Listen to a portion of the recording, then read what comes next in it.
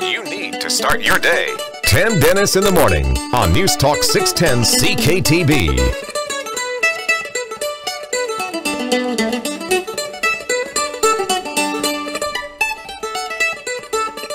Good morning. Welcome back to the program. 10 minutes to go till the top of the hour. It's 7:50 in the a.m. Monday, March 16th. Just a few hours away now. And I vowed I would resist the urge to do a bad Irish accent. It's one of those occasions when everybody tries to do the accent of the country of origin of whatever it is you're celebrating. Most of us think we're doing just a fabulous job, unless, of course, you're talking to somebody that's actually from there, and they say, please don't try to do our accent. Please drink the green stuff, but don't do an Irish accent. So I'm going to resist the urge to do any more of that. But I don't know whether I'll be successful. On the line with us today to talk about all things St. Patrick's Day, green cuisine, Kimberly Turner, Cooking with Kimberly, of course.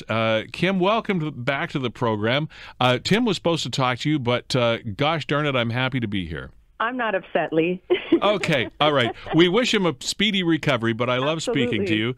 And since we chatted the first time on about Pancake Tuesday, not all that long ago, I've been following your website. You do some awesome things on there. Well, thank you. You have. That's awesome. Yeah. Well, I think it was less than 24 hours after we talked. You had a podcast up and the things that we talked about on the thing you had pictures of. And wow, a social media guru you are. Hey, you got to be these days. Yeah.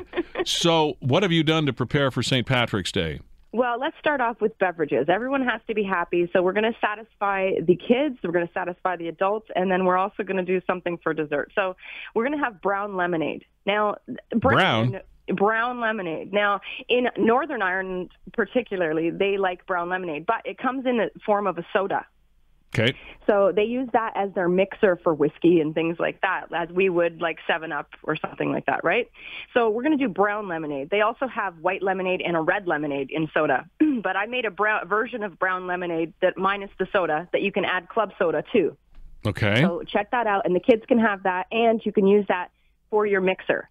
Okay, so for the day. So the brown thing is actually real Irish background, and everything doesn't have to be green then. No, not everything has to be green. In fact, brown lemonade is one of the things that people that are from Ireland really miss when they move away. Okay, interesting stuff. Yep. Or you could just make it green. You're good. What is the easiest and safest way to make it green? Just a couple of drops of food coloring. That's it, huh? Yep. You're good. Just like 2 or 3. You don't need a whole bunch. Okay. Now we're going to move into a cocktail. I did angry leprechaun cocktails. Okay. So we're going to rim your martini glass or whatever kind of cocktail glass you like with brown sugar and cayenne mixed together, super fine. Wow. So that's got a bit of a kick to it. It does. So we're going to make this leprechaun pretty angry, and then we're going to make him really happy at the end. Okay. Okay. How do we make him happy now? We're going to put that around the rim.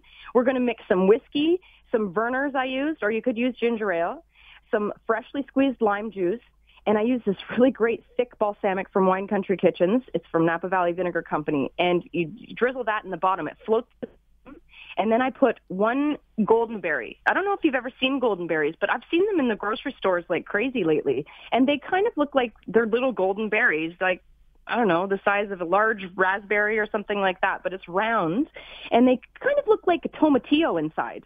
But they're very, very tasty. So you have, at the end of the rainbow, you have the pot of gold.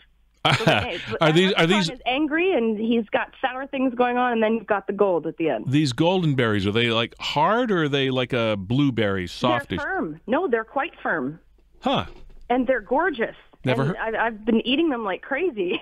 Are they good for you? They are. They're good for you. In fact, they're from South America originally. Okay, and is that their official name, golden berries, or they have another name? That's what it says on there, golden berries. Yep, you can look it up too. They have a number of other names too, like, I don't know, maybe 20 other names. But yeah. Yep. Wow. That's what they're marketed under right now. And they are available in Niagara? They are available in Niagara at some major grocers that I've been to. Do they taste like anything else we might be more familiar with? Not really. They're maybe like a kiwi. Okay. Kiwi strawberry sort of tangy flavor. Okay. Really, really nice. Really nice. Got to Cool. try it. So you've got this beautiful green drink with the gold in the bottom, and it's just hanging out in that balsamic. And what a beautiful combination. So that's the Angry Leprechaun. Angry Leprechaun. I like it. And then, of course, Irish coffee with whipped cream for dessert. Oh, yeah. Very simple. Use some Irish whiskey, all as well. Okay, main courses. Main courses. Well, we're going to start off with a shamrock salad with Guinness balsamic vinaigrette. That's going to be for the sides or an appetizer. And it's just a salad with all green. And I started with a base of baby spinach. So any kind of vegetable that you can think of or fruit, I put some kiwi on there, green peppers, and nice lettuce and spinach. And then I whipped up a Guinness balsamic vinaigrette. Really, really tasty. So for our entrees, aside from the typical corned beef with vegetables or shepherd's pie that everyone likes to do, you can do, I did a Napa Jack's beer braised. I'm sorry, you broke up there. Napa Jack's what? Napa Jack's beer braised citrus herb pork loin. Oh. And I did it with Guinness. Beer braised pork loin. Yes. Have to be careful how you say that. Yes, exactly. Then I also did a steak and Guinness pie, and that was unbelievable. But you could also do a hearty beef stew. You could make coddle, which is, pork, bacon, potatoes, and onion in like a stew form. Right. So there's a lot of different options. I even did some sausage and rice stuffed peppers, obviously, and green peppers. Ooh, yeah, no question. Yeah, no yellow peppers for this. No yellow peppers. And then for a side, I did some baked steak fries with dill, some nice fresh dill. So you get that green and the potatoes. A healthy mixed chopped salad is always welcome because it's quite a hearty food that you're going to serve everybody. Very casual and very hearty. So a nice salad to lighten things up, along with that shamrock salad in the beginning, and you're good to go. But you could do mashed potatoes, creamy dill mashed potatoes, or bacon mashed potatoes, Brussels sprouts with bacon, potato, apple. Everyone knows the kind of theme. It's bacony, apple, onion, Yeah. and even seafood. Seafood is a really nice option because don't forget they're the Emerald Isle, and they have a lot of a huge bounty of seafood that they use. So you could do all kinds of seafood stews, Irish whiskey stew and stuff like that with lobster or other kind of shellfish. Really nice. But don't forget dessert, Lee. I was going there. All right. I know. This is the part that scares me. Well, no, don't be scared. Because No, in a good way. Yeah. We did chocolate whiskey dipped potato chips. What? Beautiful combination between the sweet chocolate, but I use bittersweet and regular chocolate. And then you with some whiskey, and you dip these nice, try and get some firm chips, like rippled ones or ridgy ones. Yeah. Beautiful presentation. The kids like it. The alcohol dissipates, so don't worry. Okay.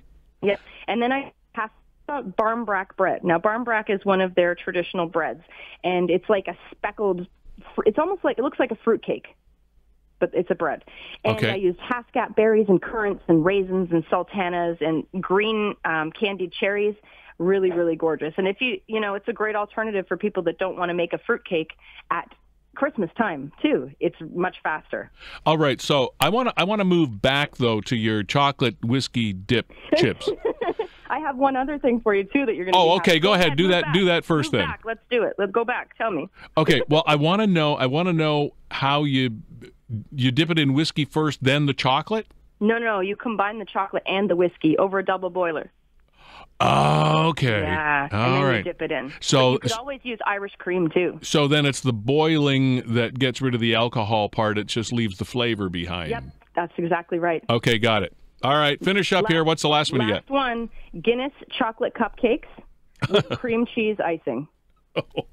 And everyone's going to be happy. Oh. How does that one work? Absolutely fabulous. You put just some Guinness in the batter with it. They like to do Guinness chocolate cakes. So I just made them in smaller format in a cupcake so that people can walk around and eat, especially if you're entertaining people. You have little kids on hand, whatever. And again, the alcohol goes away. It just leaves the beautiful taste. This is one heck of a menu. When do you open up a restaurant, for heaven's sake?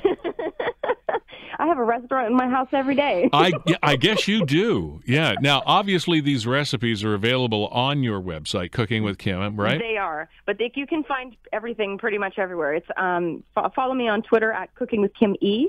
You can check me out on Facebook.com/Cooking with Kimberly. My shows are on YouTube.com/Cooking with Kimberly, iFood.tv/Cooking with Kimberly. And my channel just launched last week.